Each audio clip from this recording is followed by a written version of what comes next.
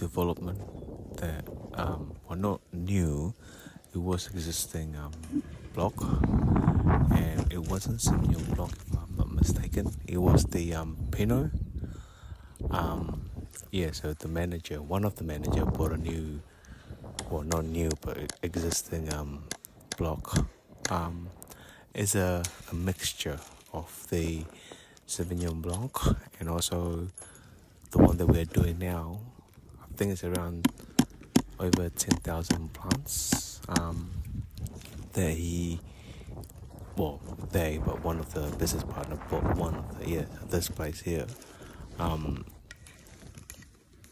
They got rid of all the Pinot Block, the one that we are doing right now. So what happened is, as usual, like we laid out the post, but they dig them out themselves, and also all the other things as well. But planting, they did it themselves as well. But laying out the posts, over 10,000 plants. So they were only needed like 2 people to lay out the posts. So they got 2 people and one of the tractor driver, one of theirs. So they're permanent worker, driving the tractor, and 2 of our guys doing the laying out the process, like 3 days to do this. 2 people, 2 of the guys that laid out the post, and then I think if I'm not mistaken, 2 or 3 or 4 days. I think it's 3. If I'm not mistaken, I can't remember.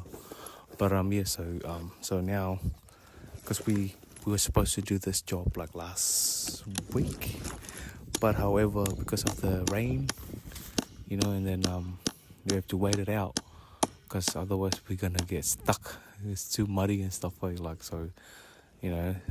So we did them 2 days ago, and then we just kind of marking it using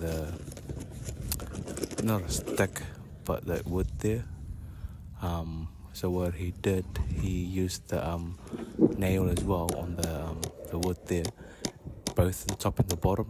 They got for the fruiting wires, and the staple the bottom for the irrigation as well.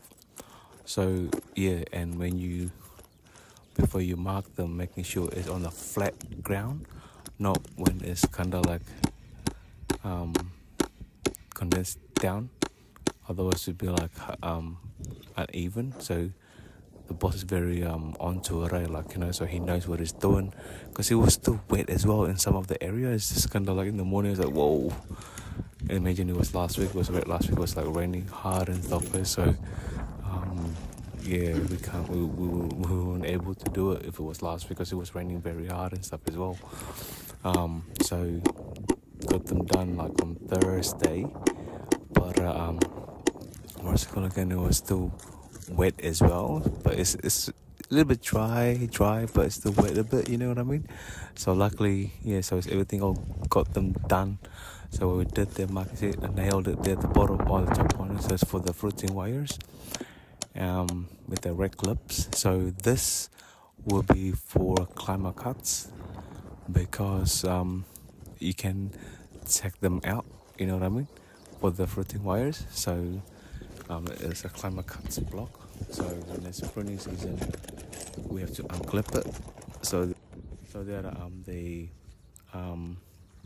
when we prune it, they can use the climber cuts stripping. So just need to unclip the wires and stuff when we doing the pruning season. So so we marked this, and then we nailed it using the hammer, and also stapled them as well at the bottom for the irrigations.